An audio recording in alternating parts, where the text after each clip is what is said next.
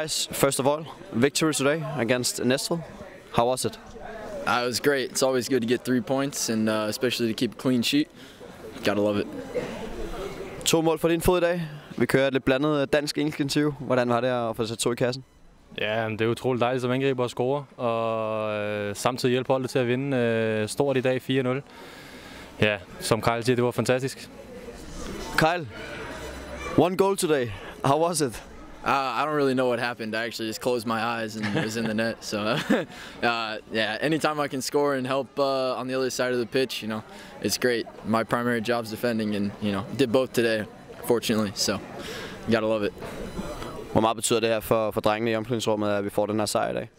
Ja, men selvfølgelig, det betyder utrolig meget. Vi havde manglet en sejr i lang tid, og vi fik den i dag, og selvfølgelig altid dejligt at få en sejr. Og så er vi selvfølgelig også klar til næste weekend. Der skal vi ride videre på bølgen, så vi kan få nogle point på kontoen. Next week, another goal from you? We'll see. I'm gonna focus on clean sheets first. Clean sheet, yeah, clean sheets first, then we'll talk about goals. And this clean sheet today, it's a long time since last time. How was it? It's great. Anytime we can keep a 0 on the scoreboard for them, it's great. I couldn't tell you the last time we've done it, so yeah, happy to keep them at bay today.